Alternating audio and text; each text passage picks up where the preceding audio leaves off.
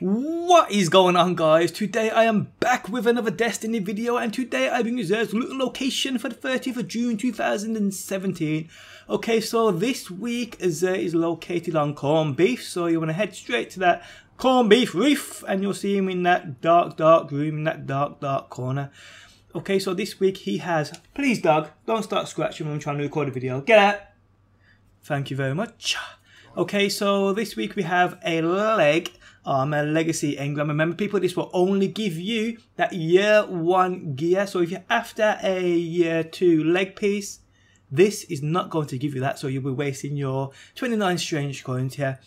For the Titan, we have the Glass House dropping at 350 defense, costing you 13 strange coins. This will offer intellect discipline, and in a total it will equal 105. How much you need? 108 or higher to be tier 12 compatible, with a max stat roll of 111. But you can always reroll these with them glass needles if you want the Glass House but you don't like the roll. Simple as that. Blessing of Light and Weapons of Light last longer.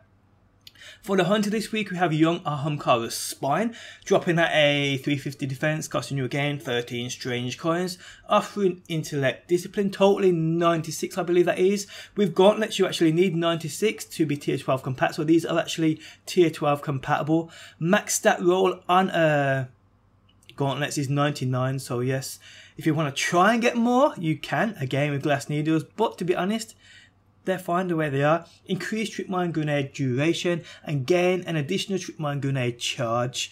Okay, for the Warlock this week, we have the Starfire Protocol, dropping again at 350 defense, costing you 13 strange coins, offering intellect discipline. These in total are 136. With chest, you need 144 or higher to be tier 12 compat. Max stat roll of 147. So yes, not quite tier 12, but again, glass needles are right there.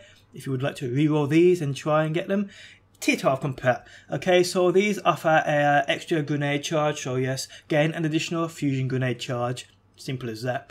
Weapon of the week, we have the Hawk Moon. Quite a beastly weapon, to be honest.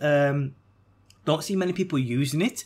People always seem to choose the Palindrome or the Iris Luna. I'm not surprised because of the range and things offer, but this is still quite beastly, it really is. So definitely worth your time getting if you haven't got it already.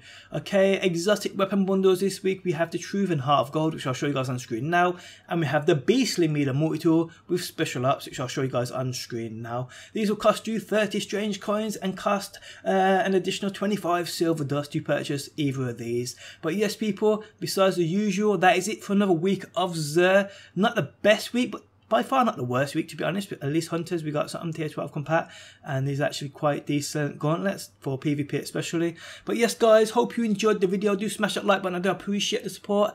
As always, thanks for stopping by, and I'll see you on that next one.